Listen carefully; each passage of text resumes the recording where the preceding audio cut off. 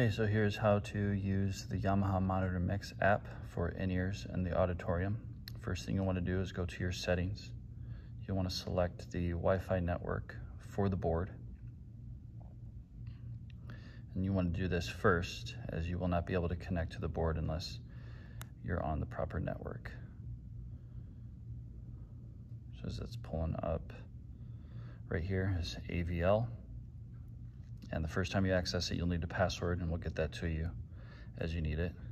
I'll also encourage you to go to display and brightness and set your auto lock to never just while you're using the in-ear monitor mix. That way it doesn't lock, and in case you need to get to it during the middle of a song or something, you'll be able to. So you'll open up Yamaha Monitor Mix. Monitor Mix is the name of the app. You'll just go to your app store and search Yamaha Monitor Mix. Pull that up, and then it'll show you which mixer to connect to. You'll just want to click Yamaha TF. That's the one here in the Auditorium. Hit connect. The pin is 6900, which is the address of the Auditorium. And then it'll pull up which aux to use. So aux is just some language as far as audio goes. Depending on where you are on the stage, there will be a labeled cord for you to use, and I'll show you that in a moment. So right now I'm going to select this one as if I was in aux 3 in-ear monitor mix 1. Hit done, and it'll pull up. So this is the interface for it.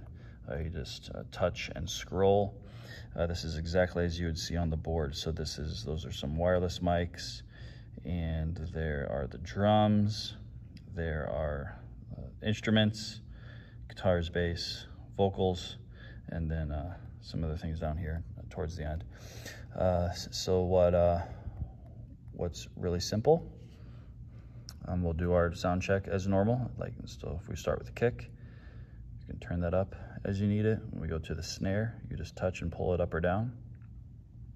What's great is you can touch anywhere on the column, and just in case you have to do it on the fly or whatever, you don't have to like press and hold that great part.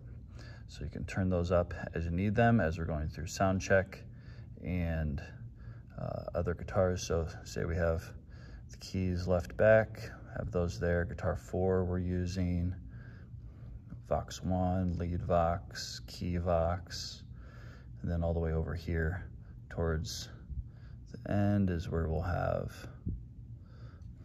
you know, the handheld mic for the speaker, or if they're using the headset or something like that. Over here is your master volume. I would say start it with somewhere, you know, around there in between -5, -3 or whatever, so that you have enough headroom to make everything loud enough in your ears. What's also really great is this button right here, this square button. If you press that, then it collapses everything down to only the channels that you are using, only the ones that you have audio coming from, which is really helpful. So you don't have to wade through a bunch of other channels that you're not using for that particular set.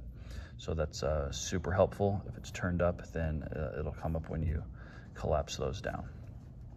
It's pretty simple in how to use it. You just navigate it that way and turn things up or down as you need them in your ears. So what you will be using is here, as you can see, in-ear 1, in-ear 7, right here in this first sound box. They are these connectors. So they're the same ones basically that we had with the Avioms. And so this one is going into in-ear monitor mix 7. So that is the one that you would select on your app, and then you would plug your headphones into that jack, and then this is another master volume to use for your mix. Wherever you are on stage, it doesn't matter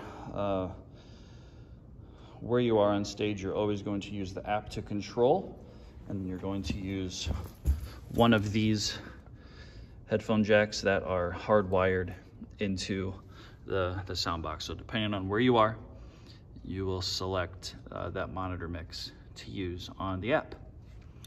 Sweet.